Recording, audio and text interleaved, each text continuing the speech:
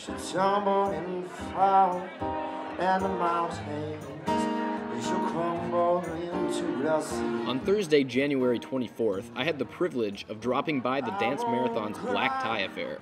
The event was held at the UNI Lutheran Student Center, which had been transformed into a both classy and rave-themed ballroom.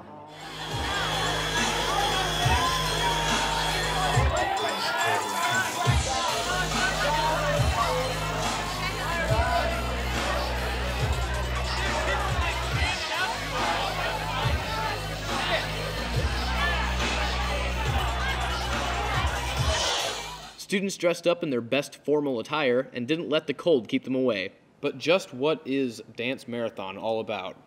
Dance Marathon is a 12-hour event in the spring. This year it's on March 2nd, and it happens in the Mocker Union. It's 12 hours of dancing, laser tag, we have inflatable obstacle courses and mini golf. What we do is we raise money for the Iowa Children's Hospital. So 100% of our fundraising dollars goes directly back to support these kids. Last year was our first year for UNI Dance Marathon, and we had great success.